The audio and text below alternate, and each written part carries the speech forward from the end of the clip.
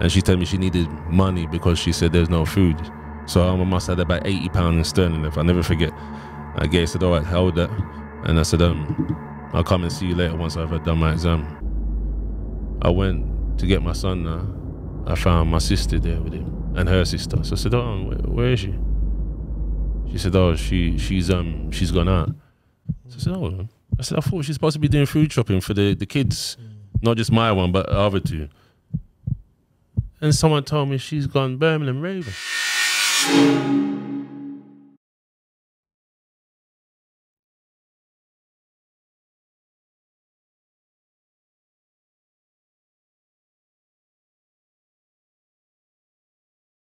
What's going on, people, and welcome back to the Baby Fathers podcast for another brand new episode.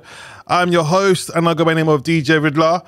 Before we start today's video, I need you lot to do me a big favor. Don't forget to subscribe to the channel, like and share, and press the notification button. So anytime a brand new episode comes out, you lot are going to be the first to know. All right. So on today's show, we got another special guest. He goes by the name of Sean. How you doing, Sean? How you doing? I want to say thank you for coming down today, my bro. Thanks, that's all right. What made you come down to the Baby Fathers? Well, you know, there's been issues with my own situation, with my own children. I do a bit of campaign, as you know, beforehand with Equal Star. We're trying to get parity for dads and mums in the UK.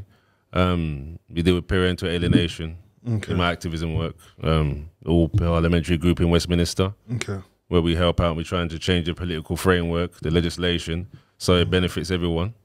And I want to come down here and talk with you so we can raise awareness about that. Wicked. Sounds good. All right. So listen, before we get into your story, I have to put a disclaimer out there. All right. So anything what you say today is your truth and it's your truth only. No one can't say anything different because it's coming from you to how you see it to be. All right. How many kids do you have? I've got 3. You got 3? From the same mother? No, 2 different women. First son is with a lady from South London, and I've got a wife where I've got 2 kids. We've been together 16 years now. Okay, so the one you had the situation with clearly is the first mother with your son. How did that story first start? We got together about 05, 06. Reasonable. She was a reasonable lady, very charismatic. On the surface, you think, oh, it'd be a lovely relationship. I said, you know, at the time, I had a little shared housing, so I thought, let's see how things go. I don't want anything too serious because I said I've got a little, you know, a couple part-time jobs. Got my little Golf Mark III. So I said, yeah, I was styling. I had my little shared housing. So whenever I had any ladies, I could bring them around. No problem. And this one, she said, oh, well, you know, I'm looking for something more serious. Well, I said, nah, I'm not too sure. And 6 weeks later, she told me she was up the duff. So I said, remember I told you, I don't really want to be locked down at 24, 25. So did you tell her in the beginning, you wasn't looking to have kids, or? Yeah, of course, to be fair, let me clear that up, In the beginning, before we even slept together, I told her, I said, look, obviously, I'm a student. I got 2 little part-time jobs. You see me with my thing, I'm trying to make a life. I said, I'm not in a financially stable enough place to be entertaining long-term relationships. Let's just see how things go. I'm not saying it's impossible, but let's see how things go for a while, you know? So, did she tell you she was on a pill, or you chose not to use condoms? No, she was on. I used to see her take it still. Okay. Yeah. So to be fair, she already had 2 children from 2 different men. So that was the thing. So I said, yeah, I'm not really. Because I said if it was from the same man, I said I would have been more copacetic with it. But when she told me it's 2 different men and she was only 24, I said, nah, I'm not really. So was it more of like a link, or was you actually in a relationship with her? Well, I say it was a link, but then when she told me she's breeding, and I thought, well, I said, I don't want to be a deadbeat dad. So I said, all right, I'm going to give you about a year or 2, see if you can walk the path of redemption. Because I said, my maternal grandmother, she had 4 children with 4 different men before she married my granddad. And they were together for 42 years before he died. So I said, look, I'm not saying it's irredeemable, but I said, I need to see, you know, progressive things from you. And at the time, you wasn't judging her? No, not really, because, well, I suppose inwardly, I think, yeah, it's a bit heated. But I said, you know what, we get along. She used to come around, you know, to get me. When she used to come to my shared house, she used to bring the little groceries. So was you willing to play the father role to her kids? To be fair, initially, no, not really, because obviously the time I thought, it's a lot of responsibility. I said, let's see how things go. I said, if you know, a year or 2, and I said, then maybe it can develop like with my grandparents. I said I'm reasonable with that. And was their dads around? Her kids' dads was around? The first son's dad was around. He used to take his son every other weekend. So and then the second one, his dad went around. So to be fair, I did like the second one. For some reason he preferred me more than my own son eventually. Initially, when she told me she was pregnant, after about 4 or 5 months, because what happened, she lived with her mother still, and her half sister. And I said, look, it's a 3-bedroom house. You've got 2 kids. Your daughter's got a newborn. Your mum's got a child that's the same age as your middle son. So it said, this is the structure. They said, I know your thing. I said, I don't really come from that. In my household, nuclear family, mum and dad married for years, and said there's two brothers, my brother and I got 1 sister, and I'm not used to that. So I said, what will I do? I'll move you out. I'll go and find you a private accommodation. And I said, whatever the housing benefit won't pay, I will pay on top. Okay. So that's what we done. I moved her to Fulton Heath. And how did she introduce the kids to you when you? Yeah, see, that was a bit that was flames. That was a bit odd. And how did that go? I told her I didn't want to meet her children until we've been together at least 4 or 5 months. By this time though, she told me she was pregnant. So I said, all right, I'll meet them, but not right now. But within how many months did meet them? Well, to be fair, soon after she was pregnant, what she done, she said, come to meet her one day on the road where her mother lived. And then I came to meet her and they came out. So she kind of twisted, she kind of coerced the situation. And said, this is my boyfriend? Yeah. No, she just said, oh, this is my friend. She never said boyfriend. Okay. But obviously, the eldest was 7 then, so he already knew the play. He wasn't simple. So he knew the play. So obviously I was reasonable with him, said, hello, how you doing? Yeah, you being good boys for your mum and things like that. Yes, general chit chat. And then over the period, in the next couple of months, I had to go to her mum's. So, what was your relationship with her first son? Now, to be fair, initially he was a bit standoffish, but when he see that I was coming quite often compared to, obviously he was seeing me back that time more than his own dad. So he started to warm to me, surprisingly. And I always thought I'd have problems with him because he used to be cheeky to his mother and say some outlandish stuff. Like I said, what? I said already he's judging and he's only 7, 8 years old. And how was your relationship with the second child? Yeah, the seconds, he embraced me straight away, which I found a bit intense at first because I said, look, I've only just come along. And I think, if I leave or someone else comes, it's going to be the same thing. It's all a bit trifling and confused.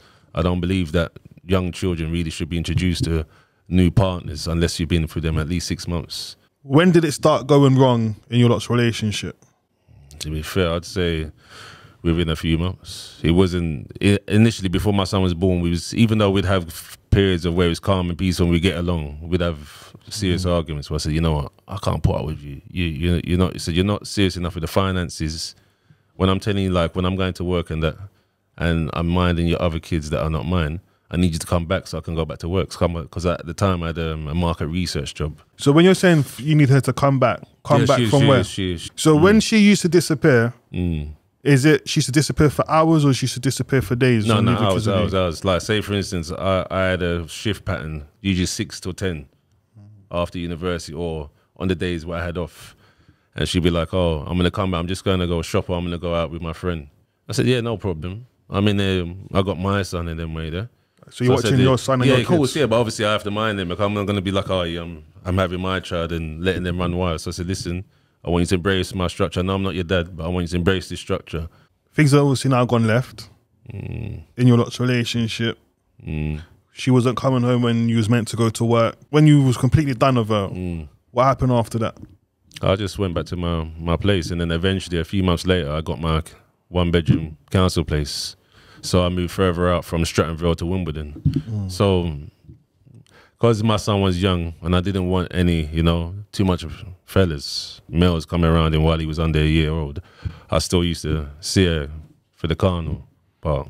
So when you was co-parenting of her, when you've both finished, did she get into another relationship pretty straight away? Not that I was aware of. I knew there's people that liked her even when I was with her. So, but it's the way she was. So I didn't expect no different. Was these her friends? No, I had no proof, but I suspected they weren't. Some of them used to do like DIY stuff for her, paint, help her with fix her car engine when she had troubles, but I didn't mind that because by that time I was already campaigning again. So I said that's all right. I said all I'm saying is that try and minimize the corruption around the children because they're all under 10. And said if you keep doing that, I said what will happen? You move on. they come in and see the situation, 3 boy children, different men, they're not going to say that as much as you want it and you may desire it, it's unlikely they're going to stay around more than 5 minutes. So I said, you need to think about that before doing all this. But it's like the mindset was like, oh, well, you know, my mother done this because her mother had 3 children, 3 different men. Okay. And then her grandmother is something similar. So it's like a pattern in their family. So I said, this generation said, yeah, that's not something I can be part of long term. So I said, look, I'm trying to do my best with the coping, but I said the best thing is that you live your life, I live mine. So I said, what I'll do is have my son as much as possible. So at this point, I was having him 3 days a week. Okay. For the first 3 years of his life, he was like that. And then I would have him on my days off from university because I used to get 2 days off in the week. And then I keep him Friday. And then when I used to do my security door work, nightclub work, I'd give him back. And then I'd come to my parents on a Sunday and find him there. So he said, wait a minute, how long has he been here? From when you went to work on Friday, he's been here since.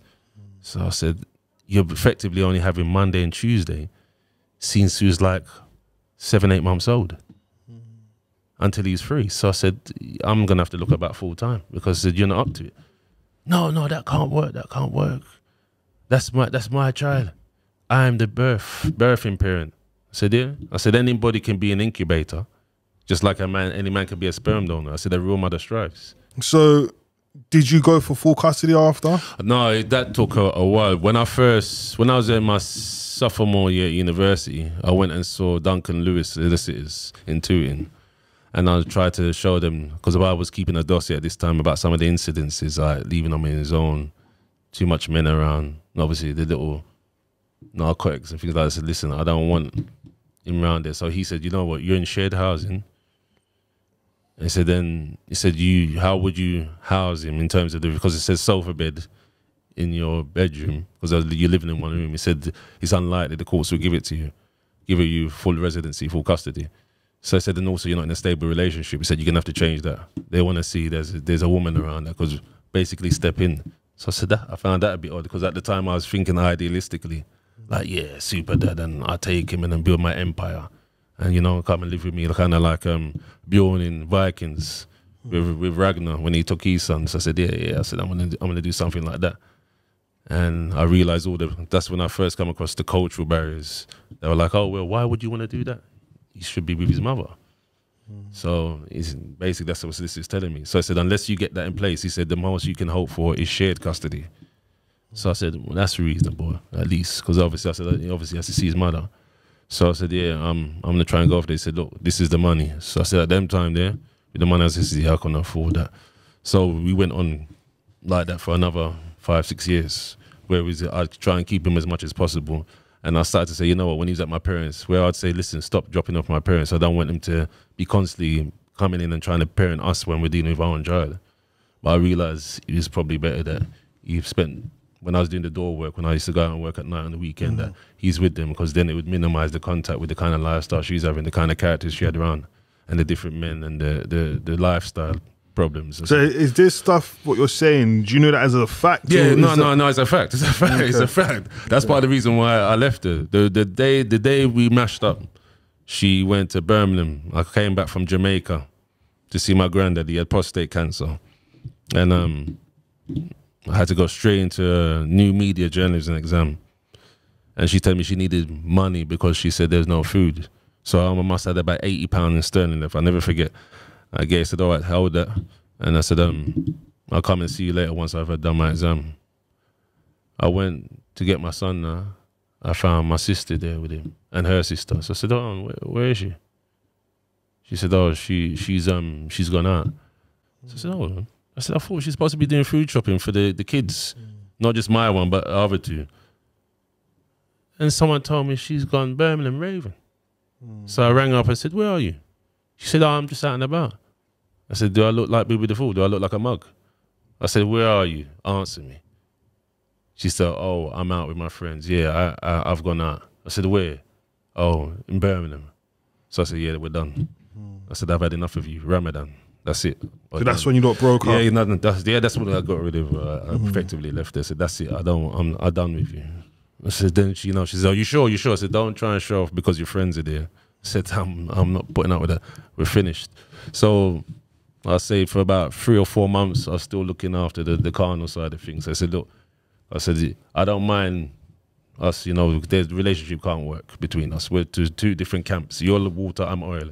Yeah, so said we can't think, but I said to minimize the corruption, and I don't want too much, you know, bucks coming in. And it's not just my son, but your children as well. I said, because what happened, they're watching you when you're doing that.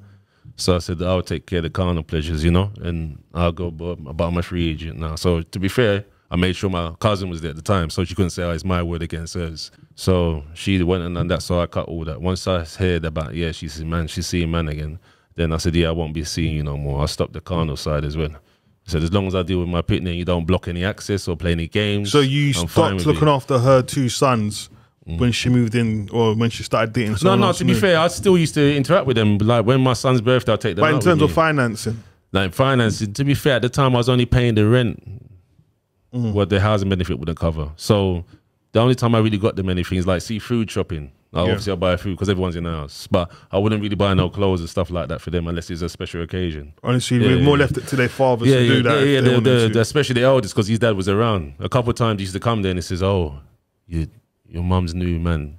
Does he hit you?" I heard one time when he was cutting his hair, and I spoke to him afterwards. Once he finished cutting his hair, I said, "Look, I appreciate you. I wouldn't want no one coming in and dealing my child like that. I can understand that." But I said, "Look, I made more time." So I said, "We got to come to arrangement." And I said, I find that odd because me and you, because this man I actually knew, used to go to St. Andrews in Stockwell Park Estate when we were young. He was a couple of years older than me. So I said, look, I'm trying to be reasonable. You don't see your son saying about mishandling him. I said, your son's even drawing pictures of me in his primary school book instead of you. I said, don't you find that odd, even though you're seeing him every other week? But then I found out that he's a man that when he takes his child, he was giving it to his mother. Okay. So he wasn't really, so he wasn't doing what I was doing. You see what I mean? He weren't. Like I said, you know, you just like you get miscreant mothers. And what's your views on that? Fathers leaving their child at their parents' house, not spending time with them. Personally, I don't rate it, but I said, look, I don't want anyone telling me what to do with my children, so I would rarely say anything unless they ask me. Yeah, but personally, I don't think that's a good thing because it's not only in terms of, you know, the responsibility. But I said, think about when they grow up, the relationship. You want to give them the best chance to have a good relationship with your children when they grow up because they said, you know what, my dad was there. My dad loved me regardless. So you want that. That should be the basis of any family, the interpersonal relationship, mutual benefit. You grow up, you say, look, they support me and that. We have a good relationship. So when you're old now, they're not like, oh, I don't want nothing to do with you. Or I've seen like certain dads where they said, look, you're dying or you're terminally ill and they don't even want to come and look for you. Yeah. I said, I've seen molesters get things like that, have small contact. And you've got a child that is reasonable. You come from a reasonable background. Why don't you try and foster good relations? But some people, I realize inwardly, emotionally, they're not built like that. It's like there's a kind of barrier or distance or vacuum, or they've had problems with their own parents, and they're just repeating the pattern. It's serious. Where I used to think, my mother used to tell me about generational curses or, you know, like certain traits in families. I said, nah, you got to be reasonable. You can't just judge it like that. But from the patterns I've seen, I can see why my mother used to say that now. When you lot have now broken up, you've gotten on your life, she's getting on her life. Did she ever then stop you from seeing your child? Nah, she used to try and say, you know what, she might have to drop a dime on me to this child maintenance service. But I used to say, listen, in my left hand is benefit fraud, in my right hand is social services. Which one do you want? So she stopped all that. You talked about you was getting your child full time. Did that happen? No. I went. To be fair, it was traumatic. To be fair, because I thought I had banged to rights, and there was no way I couldn't get him. Because you know when I told you I kept a dossier. So over the things she done over years, when I finally snapped one day when she told me she never told me. My son told me, he came around and told me he had contact with a man that served 8 years for molestation. She's moved on, you moved on. What happened after that into your new relationship? To be fair, with my new relationship is, I say 7 months after I left her, I got with my second parent, you know, my children's mother, the second one. So the wife. Yeah, well, yeah, the wife. The wife. Well, obviously she went the wife then, though. Yeah, but you could give her the title. So the wife, yeah. Your wife, who she is now, At the time, she wasn't when you obviously met her, but you got with her. Did that cause any convictions between your last child's mother? Yeah, I'd say there was a bit of jealousy there because obviously at the time my eldest got along well with her. Oh, so the child comes and sees you. Obviously, the mum had jealousy from time to time. What kind of things was she doing, showing you where she could be jealous? She do silly things about, I hope you ain't paying happy families with my son. Well, the one time she came to meet us in Tooting, we came back from cinema, and she said, "Yeah, what's all this? I see you playing thing with her." I said, "Yeah, well, we've been together for a few years now, love." I said, "Look, we've gone cinema. You said you to think because at the time you're not driving." I said, "Neither was I." So I said, "Look, just come and meet us at Tooting." She come to Tooting, and then she making statements like that off the cuff. So things like that. And then what was weird as well, every now and then she'll be like, "Oh, when she's collecting from my parents, because I used to go to my parents on a Sunday with him, have him the Friday, go Sunday, have Sunday dinner, and then she would collect him from my parents because it's on a few roads away. And she'd do things like, "Oh, can't I get a hug? I know you're with your partner, but come on, don't you see, I'll give you a handsome son." There's one time, even when I was first with her, she came round. I don't know what was wrong with her. I was in my dressing gown. She tried to undo the dressing gown while my current wife was in the bedroom. And I said, "Don't make a fool of yourself." I said, "My woman's next door. Don't be silly." "Oh, is that right?" She went in there to look at her. I said, "I know you're not being delusional, are you?" So it was stuff like that. Petty things I wouldn't do that with her, whoever she was dealing with knew. I wouldn't think. And then what I find amazing, she used to say, "Oh, you know what? I haven't seen anyone since you left me." But she knows. I said, "What are you talking about?" I said, "Then you're telling me about this other coolie man named Sean that he's gone to see in Jamaica." I said, "It's like you don't even remember your own lies." You see what I mean? You're bamboozling yourself. I said, "I will log these things." So when you're telling me that when I'm pleasing you, we're getting along, and you're trying to drop in these kind of manipulation, coercing me, I said, "Listen, from once you told me you're taking new man," I said, "that will never trouble you again." He said, "Never." He said, "Even if it crosses my mind," I said, "I'll never trouble you again. You've taken next man, and then you had my pitney." I said, "No, I'm not going to put up." I said, "I mean it. I'm not like other men," but I said, "Yeah, you know what? Maybe, one or four, I'm in trouble or I'm not getting along with my client." I said, I'll never sleep with you again." So that was it. I'll never trouble that again after when she's started to have, relations with other men. Never. I think men do have a problem with that. Like, if they know a man, well, certain men's have got different morals. So you understand, but my moral, if a man's been there, I couldn't go back to that. You understand? I have to keep on going straight, and that's that. You get me? See, I agree with you. I agree with you there. Jeez. We need to. If more of us done that, there'd be better relationship, more discipline, more clarity. So there was something you said a bit earlier on, what I want to touch on. So you said before that she was dating a guy who was allegedly, he was a child molester. No, what happened is he was her sister's baby father. Okay. And when that happened, what did you do as a father once you knew that?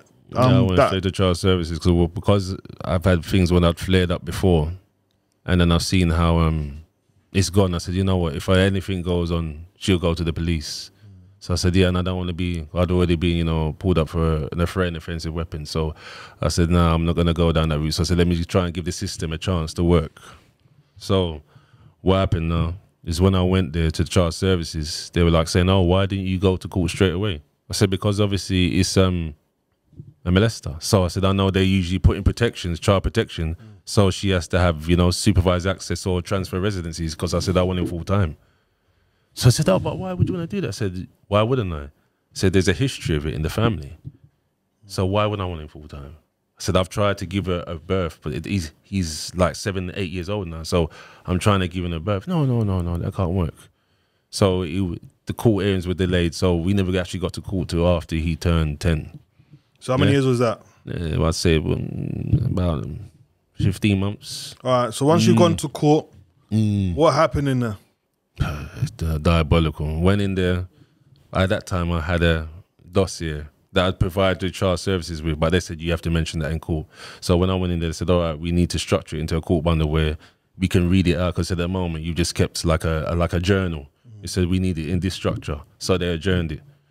So again, the more delays. I had to go back there because I was self-representing. The money they were paying, I said I could only afford the $250 for the court fee at the time, but I couldn't have no brief. They were telling me about $250 an hour, and I was on £23 an hour. So I said, yeah, that don't work. Yeah. I can't afford that. I said, I don't have much savings, so that can't work.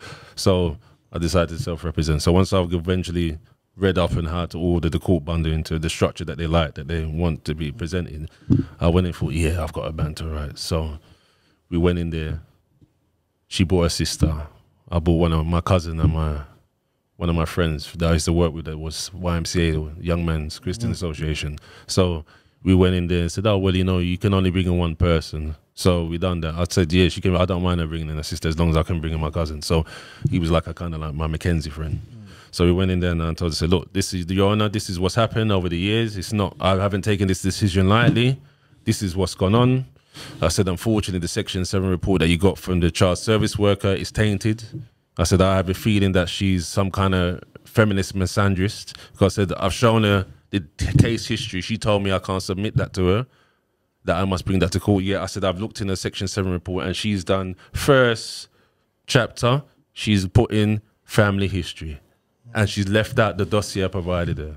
So I said, already it's tainted. So then she's tried to say that this person that was a molester, convicted, served 8 years, has come out secretly and having day trips to London dungeons with my son. So I said, the mother's lying and trying to cover up and getting my son, coercing my son to say the same thing. So they said, oh, well, that can't work. That can't work. How dare you? His mother. That's not true. The social worker's telling the truth. So I said, you want me to play the recording? So they said, that's not admissible in court, but I said, you can transcribe it. So when we had the next hearing now, I transcribed it.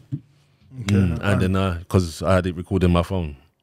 When he said, because at the time I didn't tell him he was a molester. He just said, oh, Dad, I went, you know, to London dungeons. You knew by the name. You knew the name of the guy who done it. I said, wait a minute. In my mind, I said, what, he's come out?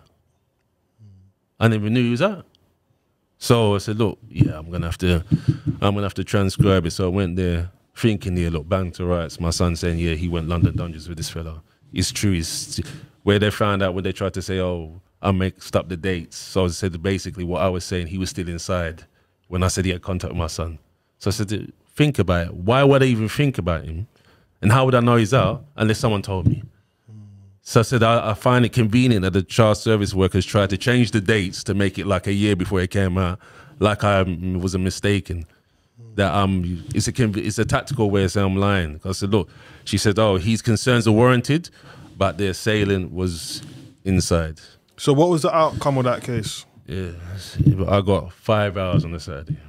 Oh, but they gave you 5 hours. 5 hours on a Saturday. Which they said, it's up to him how often, if you want to extend it, because obviously he said if he wants to stay with you, we're not going to say it can only be 5 hours. But as a basic guideline, so 5 hours a Saturday. So you took her to court, but what did you put in your statement when it went into court? What was you actually asking for? I was asking for full residency. So and her to have supervised contact. That's what I put in. And out of that, they only gave you 5 hours? 5 hours, man. 5 hours. Okay, so on what grounds were they saying the reason why? Oh, you said with this back and forth because it was the first part of the court hearing. I say took about 18 months overall. So I said, "Oh, look, you're not really seeing your son. You need to rebuild the relationship. This is the kind of way they try to coerce you." I said, "Rebuild the relationship." I said, "How's that so?" I said, "I've seen him." He said, "Oh yes, but you've been to his school to go and see him, and you're sending presents without the mother's consent." So I said, I said, you're a gynocentric feminist. No, I'm just saying in terms of thing, he wants to live with the mother. Obviously, it's stated in the Section 7 report, he wants to live with his mother. I said, yeah, but I said, I know what you're dealing with, the voice of the child, but I said, I'm dealing with the best interests for my son, the best interests. He said, that doesn't always align. I said, a learned person would know that. I said, you're sitting up there with your powdered wig, in gowns, costumes, yeah, and telling me that. I said, think about it. Said, what reasonable man who loves their children would want someone to still maintain residency when they're exposing them to convicted molester who served 8 years? And I proved it to you now. Said, remember, you've caught, she's actually confirmed that she lied in court because her sister's not here because it's another hearing now. So it's just me and her. Said, she's only doing that because there's no audience to shame her. I said, I've got the traits transcribed. I said, I had to pay £960 for this court's transcript. That's her next thing, because a lot of people, they don't do that. They think, oh, well, you're not allowed to record anything or you go sent to prison and you're not allowed to speak about these proceedings outside of that. I said, when I buy the transcript, I can. I said, otherwise you can lock me up. I willingly go to jail for that. So how old was your son at the time when he said that he wanted to stay? He was 10. He was 10. Okay. He's 10. But what I find convenient on the Section 7 report, because I thought he was going to say, oh, I don't like him and thing. He turned around and said, the reason why is because I'm too strict and make him do his homework. So I said, my God. So to be fair, I was never the same with him again after that. All right, so when that then happened, you was seeing him for 5 hours and all of that. What happened after that? That only went on for about 4 or 5 months. Then he started to say, oh, you know what? Mum said I can't think anymore. I says, what are you talking about? He said, yeah, because she said she don't like the way you're chatting her. And you call police on my mother. I said, what are you talking about, son? I said, when I done that, it's because she had you around a Jimmy Savile type. So I said, would you want me to come in there and kick off the door and lick down your mother? Is that what you're telling me? He said, no. So I said, what? He said, when you're older and you have your own children, we'll see what you do then. So I said, that to me, that there's something wrong mentally. So I tried to get him actually counselling through Lighthouse. Because I said, there's something wrong there. There's something wrong there. But is it because he wanted to stay with his mum? Yeah, no, but the thing is, he used to come, you see what happened? My son used to talk out both sides of his mouth. You come to mine. So, Dad, that mum's got a new boyfriend. Mum's always going out. She's always trying to leave me with other people. Oh, Dad, my auntie, his friend hit me in my head. So I said, son, you're telling me these things for me to get steam. And then when I come in there and I like guns blazing, you're like, oh, Daddy. Says, son, I'm kind of fed up of you. I've watched you. You like talking out both sides of your mouth. And then what you saying? I said, your mum told me certain time when you say when you come in, oh, it's boring at Dad. He don't go nowhere. So I said, son. So we have to be proving what I'm doing with you in them way there. So I said, you're being divisive. I don't like it. So stop talking out both sides of your mouth. All right, let me ask you a question, and this is on a real question still. Like, how do you feel knowing that she was bringing, or allegedly bringing? Not allegedly.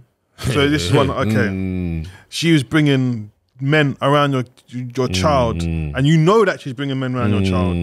Like, how do you sleep at night? Does it bother you, or did it bother you? No, before I found out about this molester type, which was the baby father of her half sister, yeah, I was alright with it because the way I see, about 7 months before I got with my current wife, but in between I had, I was kind of warming back up to the whole campaign and said, yeah, swap out new, fresh. I said she's trying to get rid of the bad feeling out of my system. I said, you know what, I've been locking myself up. And so, but then obviously my wife came along and, she said, yeah, she ain't tolerating that. I said, if you want a serious relationship, we need to stop all that. So I thought, yeah, look, went along.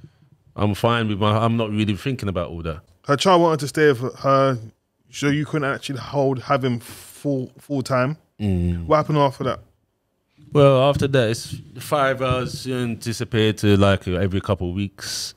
Then I noticed when I used to say, son, you're going to come, because he still used to ring me. I said, oh, son, why are you coming around? Oh, I'm busy, I'm going party. I said, party, son? He said, your younger brother is asking to see you. This time he's like a toddler now. So I said, he wants to see you. Oh, well, Dad, when you got other things to do, don't you go and do them? I said, no, not when it comes to my family, son. All right, so let me ask you this question then, because you see my father principles and morals. What is your principles and morals when you're teaching your son? In terms of what? In relationships or? Relationship discipline? Well, at that time, he's young, so we wouldn't really talk about I'm just talking about in general, just in general. Well, when it comes to my children, I said, look, this is what we stand for. Look, I used to call it, as you say, the Buchanan Code. Kind of inspired from the stuff I used to read when I was young, when they talked about families that built dynasties. I said, look, this is what we stand for, yeah? Death before dishonor, family first, you see it? And you must ride. When there's trouble, you don't second guess it. You see what I mean? You do the diagnosis and the reasons why later, yeah? You back your family. So that's how I kind of generalize it with my sons and my daughters. I said, and my nieces and my cousins said, look, this is what we stand for. So that way, if you're supporting, you'll have a unit. And from there, you can have other things in life. Because without interpersonal relationships, you don't have much. Because it's like a superpower. So if you have a mind, it's like this room full of money, and there's no one in it. There's no one to share it with. You say, what are you going to do? Drive from down the city in a fast car, sports car, by yourself, and there's no one there? I said, you soon see how soon you think, oh, what's this all for then? I said, there's got to be a bit more than, oh, nice clothes, trips out. you know, money, fast cars. You know what I mean? This has to be a bit more of in terms of legacy. All right, so that's what I always showed him. So let me ask you this question then. What is your relationship now with the mother of your sons? With my first son, his mother. I don't have anything to do with it. I blocked her. From once I went for the appeal hearing in 2021, and they said, yeah, well, you know, we're not going to bring back, because I wanted them to bring back the child service worker so I could say, look, she lied in court, and then she's been avoiding come to court back since, and said, you've allowed it, and then she didn't add I asked for addendum to change the legal document.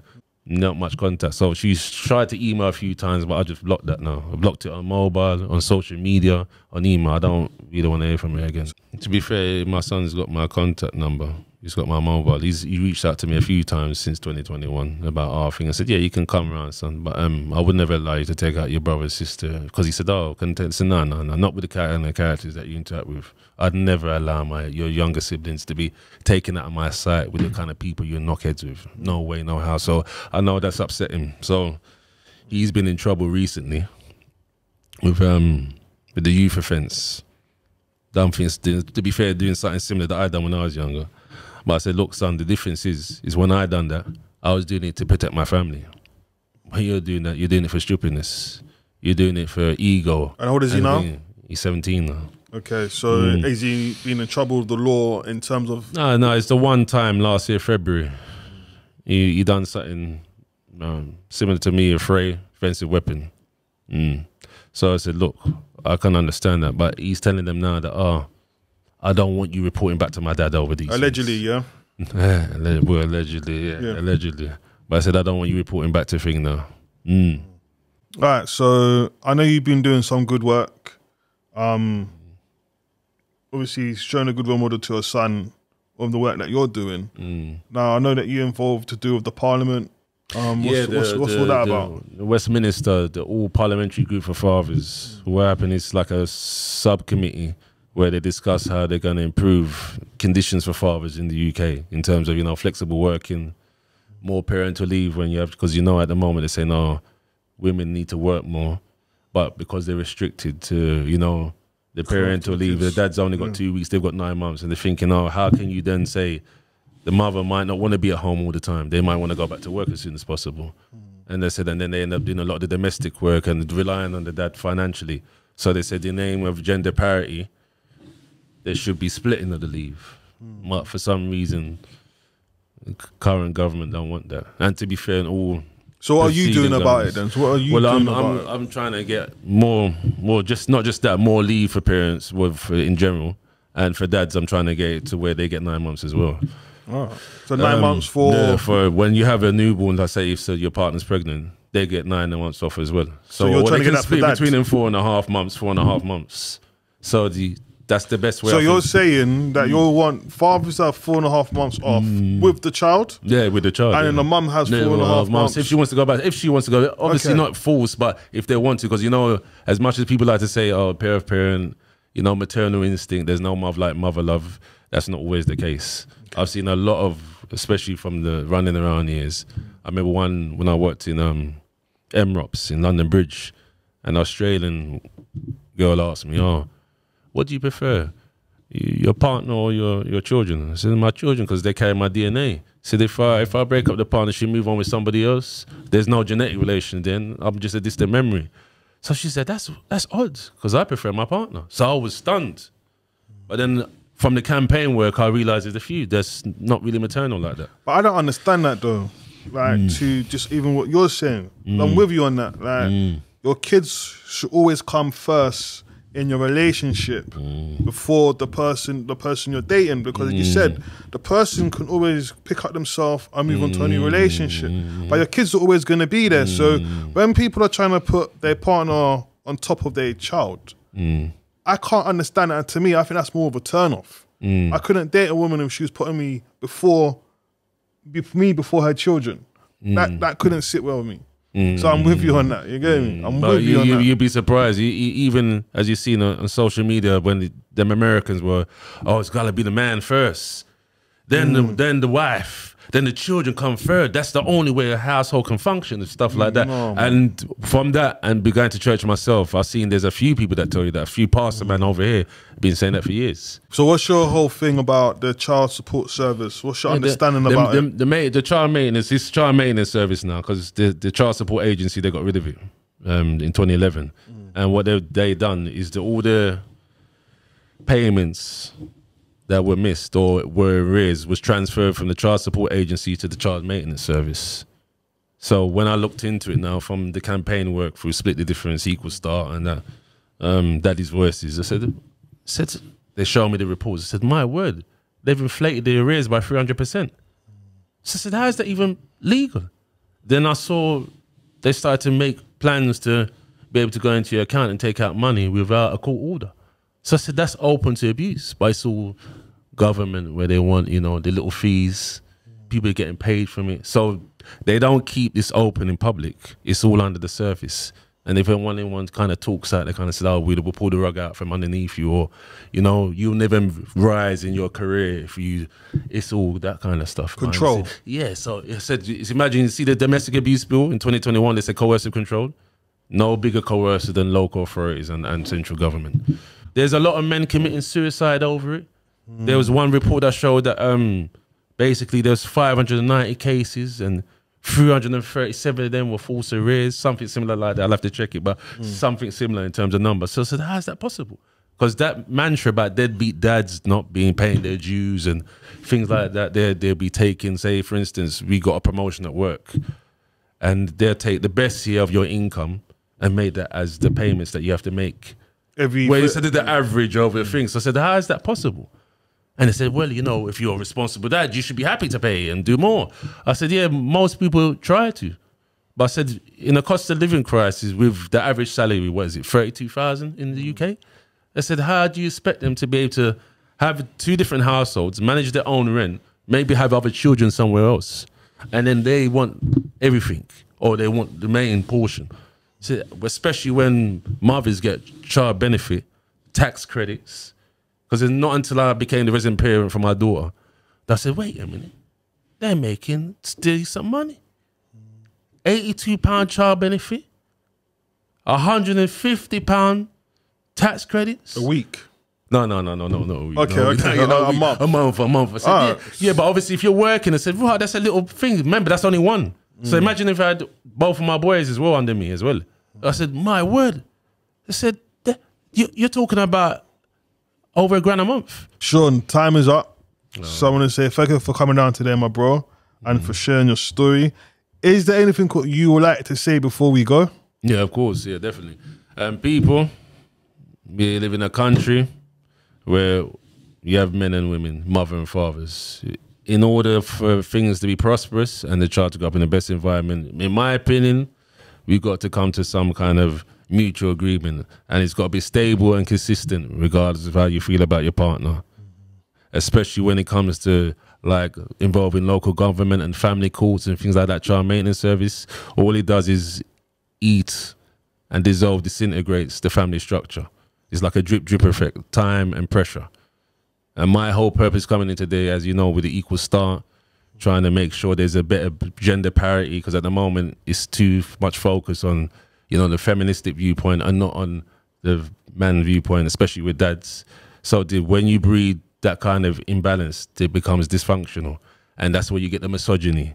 So you don't have a happy society by creating circumstances that breed resentment. There needs to be love and connection.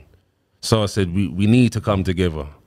It has to be. There has to be like, and the mindset of, oh, you know, you're just a dad, that has to be abandoned because it's odious. Especially from when I've seen from my grandparents' time come down, how it's much better now where a lot more men are involved. There's none of this real distance where it says, you know what, I don't want nothing to do with the situation. That's a bastard child, you're on your own. So it's if the dads are willing, work with them. They may not be able to give you as much money as they can, but nothing substitutes time. You can't redeem time. You can't buy back time. Time and love. Yeah, exactly. So when you're doing that, I said you need to be coming together, making arrangements so it's consistent and being a welcome haven, not something that's toxic where it said, oh, you know what, I just can't stand this situation. I don't want to be around them because I don't like the mother. He said, you want it to be, you have your boundaries, but you want it to be welcoming enough so where there's, you know, genuine love and respect there. So they want to come and collect their child. There's none of this, oh, what's she going to do? Call police on me if we have an argument or make false allegations, which you know is a big thing. So we need to come together. My mantra for that is justice in our time, and where there's people, there's power. Agree.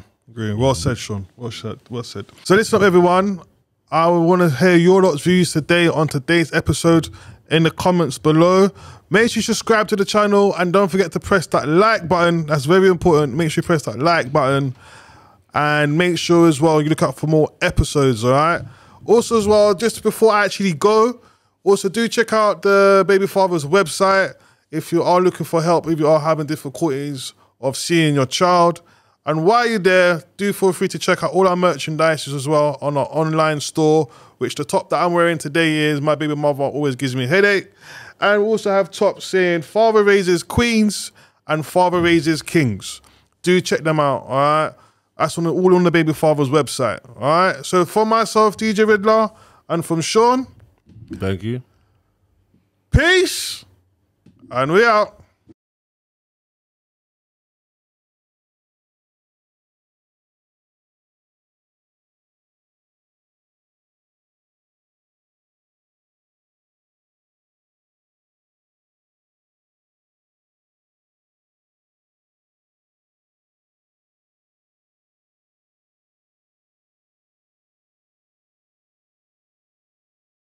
Also, something else new to the Baby Fathers this year we're also introducing is a show called Have Your Say.